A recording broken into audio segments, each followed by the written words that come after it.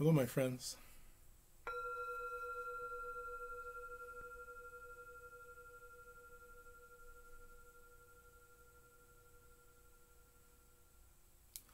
Let's take a nice breath in. Big sigh. Let the breathing come back to normal. Welcome. My name is Drake, and this is Touching the Edge. I'm just really thrilled to see you today because I know that if you're getting together with me consistently, that you are stimulating your commitment to thriving. And I'm about thriving. This is the most important thing you can do is thrive. The best thing you can do for the world is thrive, because when you're thriving, you're more confident, you're more positive, and when you're more positive, you're doing what you need to do to make a difference in the world. You know, not a negative difference, not an endless fight, but focusing on an actuality that you're working to create. That's boldness. I'm asking you to consider to be bold. Be bold today.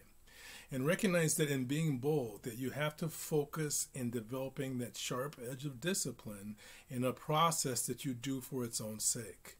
You know, it's like, Kensho or Satori in Buddhism. You know, I may not be pronouncing those words accurately, but it's about developing a state that you can't pursue that comes on you. Sometimes when you're involved with meditation practice, suddenly you'll reach this blissful, rarefied state that you know everything is all right. And of course, you're going to want to chase it. But you can't chase it that way. It has to come as a byproduct. In much the same that thriving comes. Focus on breaking the task down, slowing down to speed up. But be bold. Be bold. Meet the challenge with boldness. Balance the inner and the outer world. When you hear sirens, do something positive right then in real time.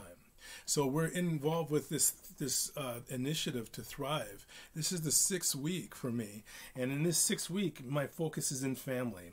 Now, the first area of focus was diet, money management, judgment, creativity, marketing, and now I'm focusing in really being present to my family. I'm asking you, what are you working on?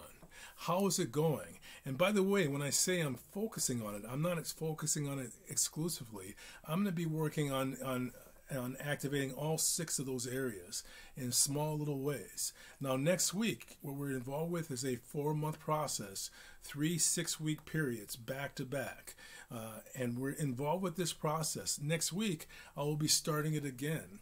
I'll be mixing up all 6 of those different categories and starting up fresh, week by week, once again. Now, I want to encourage you because this is a game that we're developing together.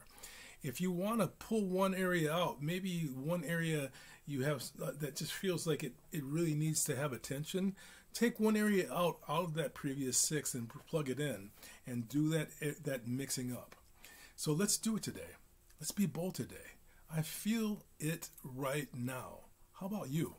I'm going to ring the bell. I'm going to ask you to listen carefully. Here we go.